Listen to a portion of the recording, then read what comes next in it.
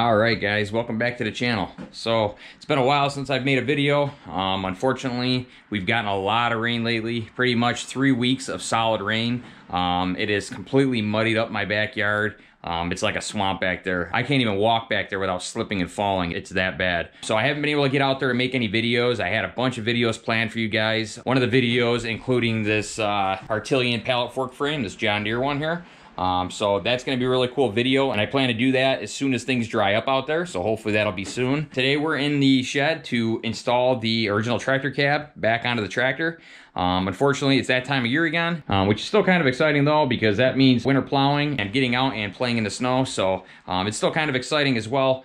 So we're going to be installing the original tractor cab today. Last year, I showed you guys how to put this cab together completely from scratch, so I will link that video up here if anybody wants to see it. And then at the end of the season, I showed you guys how to remove it. So this video is going to be showing you guys how to install the cab once it's already been pre-assembled. It's a pretty easy process. There's only like 6 main parts of the frame here that get tied to the tractor frame itself that hold this cab together, so it's pretty easy to do. As far as the wiring goes, I've got everything tied together through this little pigtail here. So I have this other end on the tractor, and basically once I got the cab installed, I'm just going to be plugging this in, and that'll run all the power from my tractor to the cab, which will power this panel box up here, where you can see all my switches. This is my switch panel box from original tractor cab. So that'll power my wipers, my lights, my cab heater, and all that good stuff. So that'll be very simple. My cab heater is right here on the workbench. I cleaned it up. It was pretty dusty from sitting all summer long. But this is the cab heater. Now this cab heater, a lot of people ask me where I got it. I got it off of wish.com. So I went on the wish.com app, and that's where I ordered this from. I believe I only paid like 20 bucks for this thing, so it was really, really cheap. And it does work pretty good. It's kind of small, but it needs to be small because there's not a whole lot of room in that cab. But they do have another version of this, which has an extra hole. So it's like 3-4 inches longer, and it's got a little bit bigger radiator in it, and it's got an extra exhaust hole as well, so that it puts out a little bit more heat. And I think this year I'm probably gonna end up upgrading this to that, because even though this heater worked really well for the price, I noticed that if it was a really chilly day out and the wind was blowing, it would kind of suck the heat out of the cab. So at some point I would like to upgrade this. So hopefully you guys will see that video in the future. And as far as connecting the heater, my heater hoses are already run on the tractor from last year, and what I did was I just disconnected the heater, as the heater was sitting about right here. So I disconnected the 2 lines, and I basically just wrapped them up over top of the frame of the tractor here and zip tied them together. And I also have a ball valve on the inside of the engine bay that I shut off as well, and I did that to keep the hose from leaking, so I wouldn't have a massive coolant leak as I was doing side jobs and work in the summer. I'll show you guys where that's at. So that ball valve in here is just, you can see it kind of down here.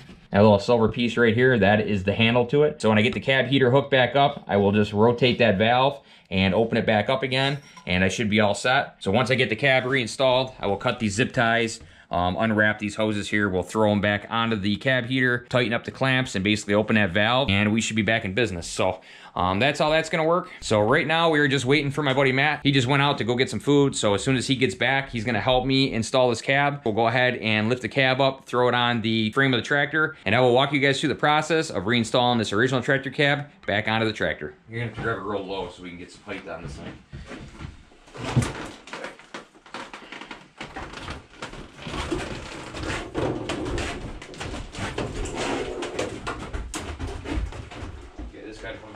Seat. Got it? Yeah. There you go. Got it in front of the toolbox. And then I don't remember where it holds. The front goes on the front of the kick panel there, or the floorboard. And the back, right here, right there, just like that. Yeah, you gotta pull it down. That's what I was confused about. Okay. So there we go. Okay, now we gotta start bolting it in place.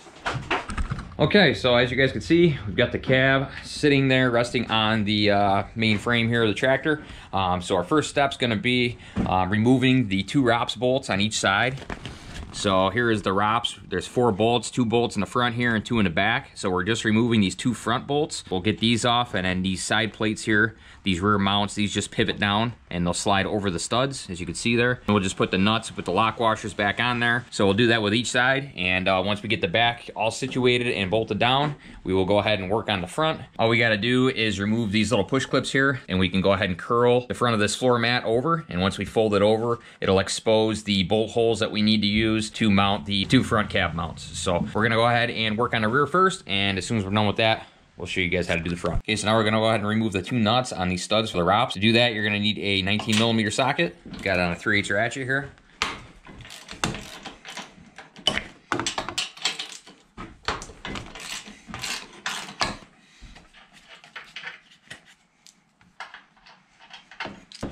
Okay, now that we got them off of there, you can see we've got the studs exposed.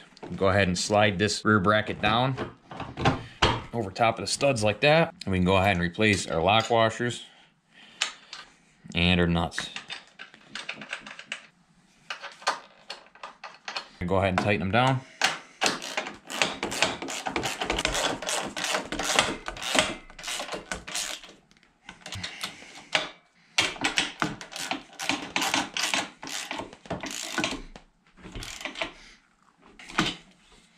Okay, so we got that side done. Okay, now we're on the right side of the tractor. Go ahead and do the same process over here.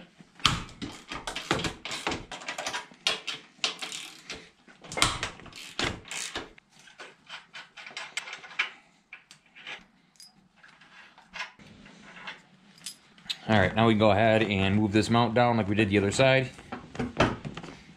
Slide it down over the studs there and get it bolted back in place here. Now on this side here, I could use a ratchet, but on the front side here, you're gonna need a 3/4 inch wrench.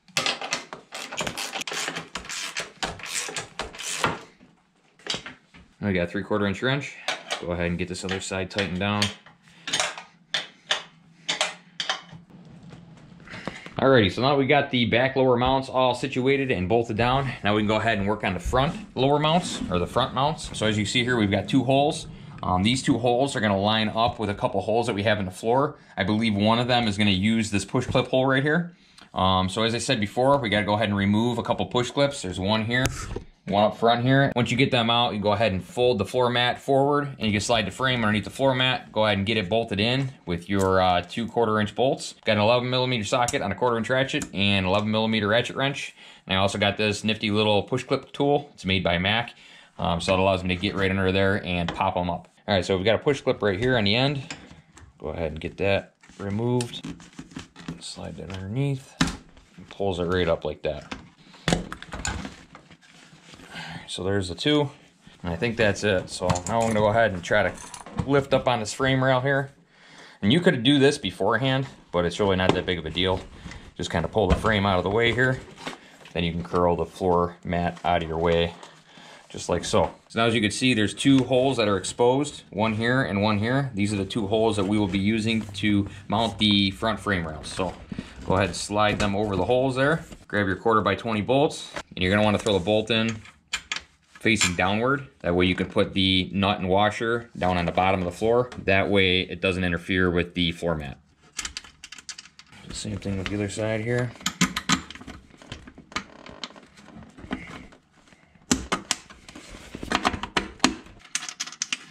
Now we can go ahead and tighten these up.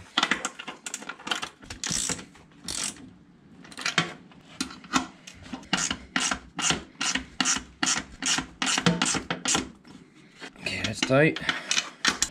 Okay, those are good. Now we can go ahead and roll the floor mat back over top of it. Just like so. And then you're gonna reinsert just one of the push clips. So you're just gonna go ahead and reinsert the front push clip, and that is plenty to hold the floor mat back down nice and tight. So now we can go ahead and move on to the left side and get that done, and then I'll show you guys what the next step is. All right, so we're at the other side now. Go ahead and get these push clips removed.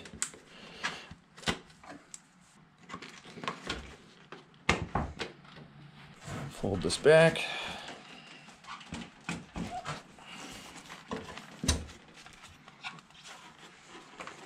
Get our bolts threaded in here.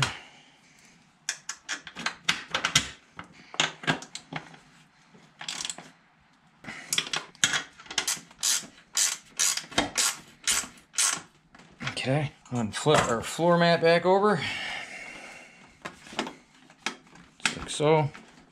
And then again, reinsert our front push clip.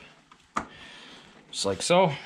And we should be all set with the front mounts. All right, guys, so now we've got the 4 main mounts connected. We've got both front mounts bolted to the floorboard, and we've got both rear lower mounts connected to the ROPS frame there. So it's already sturdying up quite a bit. Now the last mounts that I like to do all 4 of these first, because after that you've got to connect these upper mounts to the ROPS itself. And you do that by using these little C-clamps that they got. So that bolt will slide through that bracket there, and it just basically clamps it right around the ROPS. And the reason you want to do this last is because these can slide up or down, because there's a lot of adjustment that you can do on these.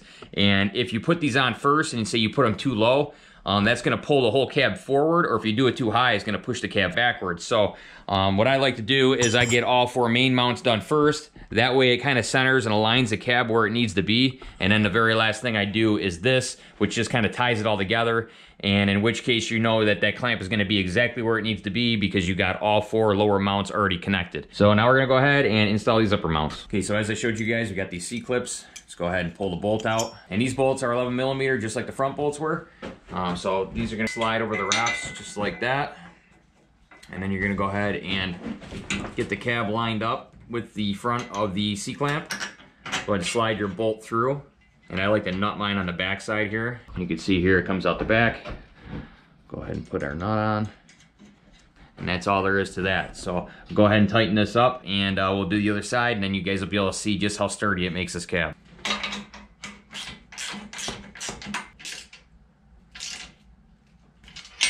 Okay. Now another thing is, if you've already had this cab installed, you could also see like a wear mark from where this clamp was before. So if you're worried about exactly where it belongs, you should be able to see some kind of a slight rub mark or fade mark from where this used to be. So go ahead and line it up with that, and that'll tell you you're in the right location. And I'll do this other side here. Let's pull that back a little bit. That through there. Now here you guys can see where the clamp previously was. You can see that line right there. So I'm just kind of lining it up with that. Should be the upper edge was lined up with that right there. So I got it where I want it. Go ahead and tighten it up. It should put us right around where we were last year when we first installed it. Okay. Now that we've got them on there, you can see just how sturdy this cab is. Shakes the whole tractor. So these upper mounts really make a big difference. Stiffen the whole cab up and pretty much make this entire thing one unit. So now we've got all the mounts in place and bolted up. We're gonna go ahead and move along to the vinyl. So with the vinyl, we're gonna have a couple different things. In the back here, there's some Velcro strapping. So you can see right here, it's like a long strap. And this is gonna get wrapped around the ROPS, and that's gonna pull this nice and tight. So it basically gets wrapped around and Velcroed, and that keeps the corners nice and sealed. There's one on this corner as well as the other corner over there. And then in the front, all there is there's a spring in the front here, which you can see right here. So this spring actually allows this to get pulled down through. So it actually gets pulled down like that underneath the floorboard. It basically keeps the vinyl pulled nice and tight like that, wrapped right underneath the floorboard like that. So it makes a nice tight seal. And again, that is on each corner as well. So we're gonna go ahead and do that now. And then once that's done, all we got left is to do the wiring, which you've got a couple pigtails right down here. One is for the main switch panel, and the other one here is for the cab heater. And then we just gotta run our heater lines, and that's gonna be about it. All right guys, so I just went ahead and Velcroed around the ROPS, the back of the ROPS here. So you can see this little Velcro strap right here. It just goes around the ROPS and it kind of pulls the side piece in, and then it gets tied to this little middle section here, which is like a flap that's got a weight on it that hangs down behind the seat. So that just kind of ties all that together. Did the same thing with this side here. So you can see this Velcro strap right here gets pulled down underneath and ties this back panel to the side panel here. So that's how that works, keeps it nice and enclosed. And if you guys remember in a video where I installed this rear remote kit, I had talked about whether or not it might interfere with my original tractor cab or not. As you can see, it has no interference. The lines come right up against the back of the cab right here. So it's completely out of the way of the original tractor cab, which I'm really happy about, because I wasn't sure if it was gonna somehow interfere with the back of the cab here.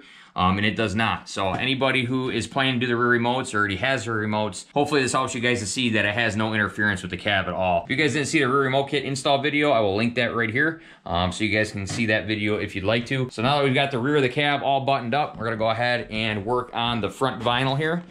So again, we've got these little springs right here. Just gotta grab them with some vice grips and them just hook under the floorboard there. All right, so go ahead and get yourself a set of needle nose vice grips. This is how I usually do it. Go ahead and grab it right on the end here. Then you can go ahead and pull the spring down through the floorboard here. Just like that. Pull it nice and tight and find yourself a nice secure spot to hook it underneath the floorboard here. Okay, now where I usually hook that spring, if you can see it right there coming down, I usually hook it right underneath the brake pedal. So that's where I've always had it, and it's worked really good there for me. So let's go ahead and get the other side done, and I'll show you where I hooked that side to. All right, so I just got the right side attached, and you can see where I've attached it to. Pretty much the same exact spot on the floorboard there. Again, that's the spot I've always used, and I've never had a problem with it there. So that's gonna be it for the vinyl. All the vinyl is together. Now we can go ahead and start working on the cab wiring, which is just a couple of pigtails we got over there in the bottom left corner. So let me get situated here and I'll show you guys where I connect that stuff to. Okay, so for my cab wiring, as I showed you guys, I have this little pigtail here. And what I do in the spring, when I remove the cab, is I take the pigtail and I stuff it up inside of the bonnet here. That way it's kind of out of the way and it's not gonna get corroded or anything like that. It's kind of protected in here. So I'll go ahead and pull this bonnet off. And underneath the bonnet here, you can see my little pigtail right here. So this is the other end of that. So what I usually do is I just kind of push it out through the top here, right through the top just like this. I'll hold that up and I'll put the hood bonnet back in place. So just the pigtail is sticking out. And we can go ahead and plug in the pigtail of the cab to the main power of the tractor. All right, so now you guys can see how I've got this pigtail out. It just kind of hangs out from the hood bonnet here. That's how I've always had it. Got the hood bonnet all secured back in place. So now we can go ahead and take the main power lead. Go ahead and plug it on into our main power for a tractor. And then we should be all set for the main power for the cab. Now the only other pigtail that's left is these two connectors right here, and this is gonna get plugged in directly to my heater, and that's run on a separate fuse. That's why this is on its own pigtail here. So let me go ahead and grab the heater, and we'll get that mounted up next. And the heater just ends up getting zip tied right to this main side rail right here. And then the very last thing we gotta do is wrap the vinyl siding kind of around these corner posts, and it just gets Velcroed to each other, kind of like this. I usually wait to the very end to do that though, just because of the cab heater and whatnot. It makes it easier for me to install it. All right, so I've got the cab heater here. As you can see, we've got these little mounting tabs on the sides. Typically, I just use zip ties to mount these from these little brackets here right to the side rail right here. So it just gets zip tied. And it also allows this thing to pivot. So I could actually kind of move it with my hand and have it pivot back and forth and stay in a certain location, which is nice. Gives it a little bit of flexibility having it zip tied. And then here's obviously our two pigtails that we need to plug in for power and ground. So let me grab a couple zip ties and we'll get this thing zip tied in place.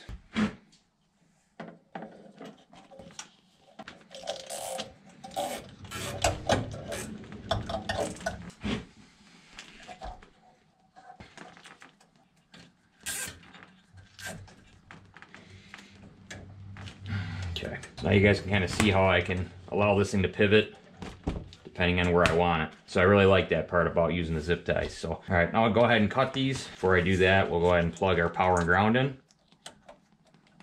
Here's our ground. There's our power. Okay, so now we've got the power for the cab hooked up. We've got the power for the heater hooked up. Now the only thing really left is to install our heater hoses. So we'll do that now.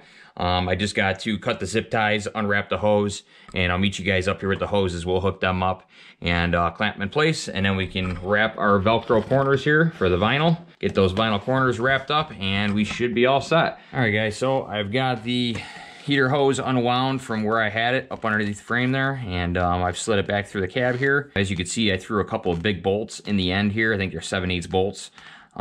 So I've got them in the ends and they clamped them, and that's how I plugged them for the year, and then I shut the ball valve off. So that's what I did all summer long. So now go ahead and take these clamps out, get these bolts out of here. But before I do, I've got these little hose pinch off pliers. Go ahead and pinch these hoses off. Just do them one at a time here.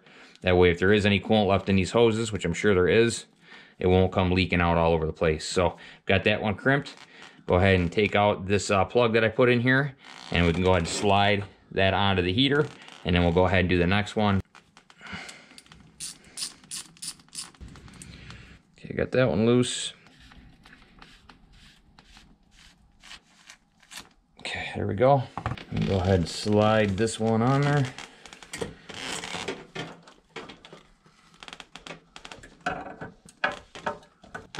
And we'll get that reclamped. And go ahead and work on the second hose here and basically repeat the same process.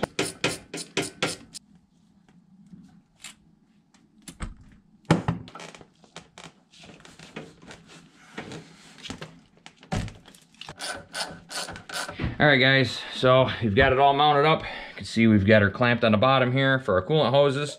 I zip tied all the wiring coming down nice and tight, and then I came across with it over here, zip tied it to the heater hoses. So that is tied right there, and then it goes into our main power here. And then our power and ground for our heater itself is pinched in between these two hoses here so that it isn't dangling down or in the way. So we should be all set there. Now our final step to do here is to pull this vinyl back over. The other side is already done because I never had to actually remove that vinyl. I only had to remove this side to get my heater out in the spring. So I just gotta pull this back around, basically re-Velcro this just like so. So let me get this pulled back around and Velcroed, and I'll show you guys the final product. Okay guys, well we've got the cab fully assembled now. The only thing I'm missing are the doors, which you guys have seen me put them on, you know, tons of times before. Basically just dropping doors in these two little pins right here. 2 pins, one here, you drop the door in and you go ahead and just close it. So I'm leaving the doors off for now just because it's still a little warm yet to keep the doors on there. And if I put them on for this video, I'm just gonna be taking them off again. But the rest of the cab is 100% complete. Lots of spider webs in here and spiders, lots of webs up in here. So I gotta definitely dust on the inside of it and the outside. As you can see here, but there's quite a bit of spider webs around the lights and whatnot. So I'm gonna wash this off with the hose probably tomorrow and get this thing shined up again and ready for winter. Get the interior cleaned up a little bit, and we should be all set to go. One last thing, we gotta check for power, make sure everything is good still. Got the key on here. That's for my blower. That's working. I can't remember what all these switches do. That one there is for my front lights. Make sure they're both working. Okay, good there. And the third switch, that is for my strobe light. And that's working, so that's good. Then we've got the wiper motor. So we're good there. So we should be all set, guys. So I hope you guys enjoyed this video. I know it's been a while since you guys seen me. Like I said, this weather really freaking sucks. A lot of rain lately, and it's just been an absolute swamp out there. Cannot get back there at all. If I go on my property, I'm gonna leave massive ruts. So it's just not happening, but I'm hoping in the next maybe week or two I can get back there and get some tractor footage for you guys. Either me working with my tractor or something else. As I said, I do have a video planned with my Kubota BX and my father's John Deere. I think you guys are really gonna like that video, so stay tuned for that. I did also get my computer fixed. Had a bad CPU, so that's another reason I've been missing for the last couple weeks is my CPU went bad on my computer, so I wasn't able to edit even if I did make a video. So between the rain and my computer being down, I really haven't been able to make any videos. So hopefully you guys enjoyed this little short video, me installing my cab. Hopefully it helps somebody out installing their original tractor cab for the first time this year. And hope you guys enjoyed the video. Don't forget to comment, like, subscribe, and as always, we'll see you guys in the next one.